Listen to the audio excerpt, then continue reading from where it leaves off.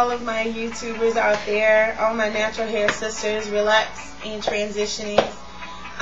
Thank you for stopping by my channel. I am my sister's keeper. Today I am making, it's a deep conditioning pre-poo treatment that I use. I usually do this, I try to do it once a week, and because my hair is very thick and very curly, it's like a 3C, and this is just nothing in it all week, except the shea butter that I put in earlier this week. So it's a very thick, dense texture, but I love it. I'm learning to work with it. It's been 2 years.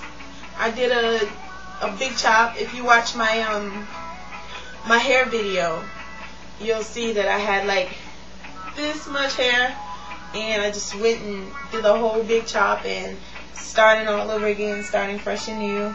And I'm thankful. I thank God that I had the opportunity to actually grow healthy hair, like a lot of my sisters out there who do have that opportunity, and I'm so glad that you're choosing to do so.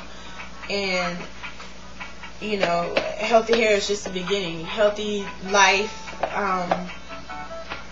and leaving a healthy legacy for your children is really the most important thing of it all. Okay, so why am I looking down? Because I am making a deep conditioning treatment. I use it as a pre-poo. Try to do it every week. I love avocado. Let me tell you, I love avocados. I don't know if you've seen my last video when I had the twist set, when I did my own little twist out.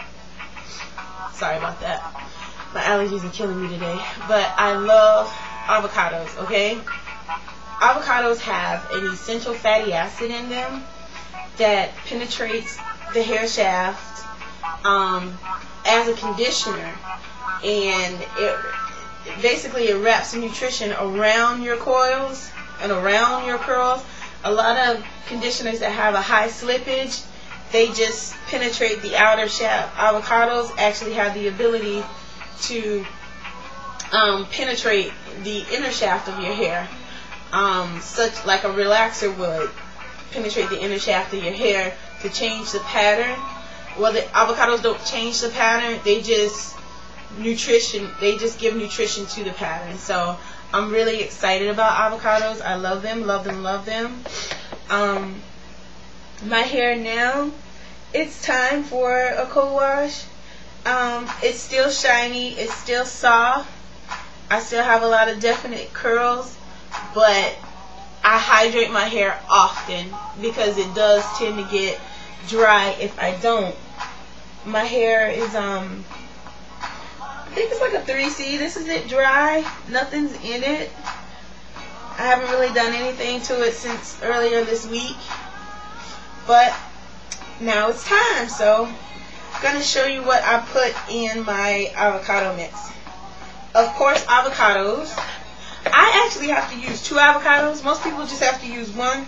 But like I said before, this is a dense, thick forest. So if you have really, really thick hair, don't try to use the avocados sparingly. Try to coat every single strand. So if you got to use 2 avocados, use 2. I make sure my avocados are very, very ripe. Let me show you. Woo! So I use the avocados. I also use coconut oil. I love coconut oil. It makes the hair very, very soft. So I buy this from the grocery store. I have a Caribbean market not too far from where I live, so it's really inexpensive there. And I also use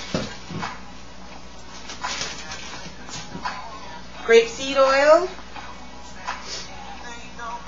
It's really, really good.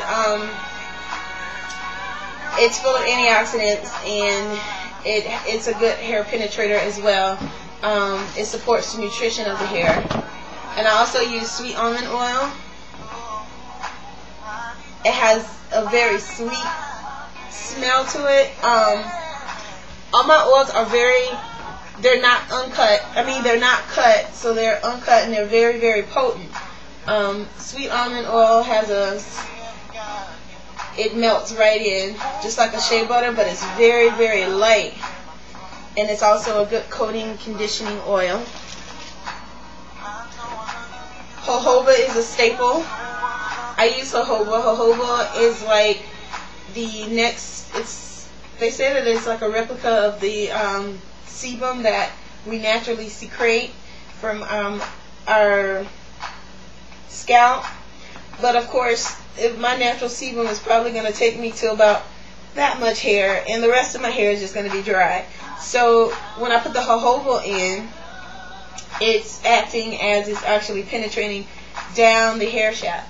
This is why our highly textured, curly, coily, thick hair gets so dry, and compared to a straighter Caucasian hair, because their hair, the sebum can actually travel down the hair shaft with their hair. Ours, it probably gets about right there, and everything else just becomes dry if you don't moisturize your hair.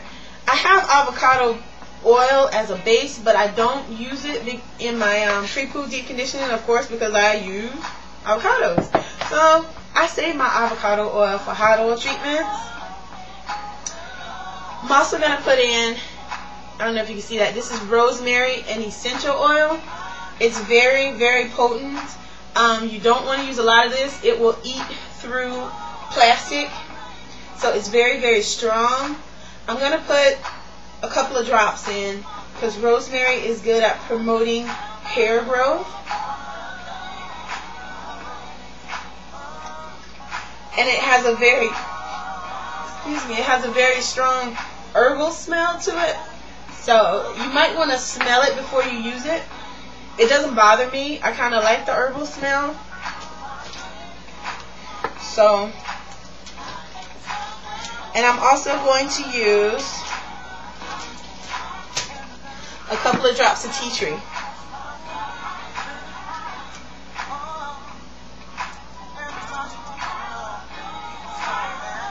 Tea tree is good antibacterial.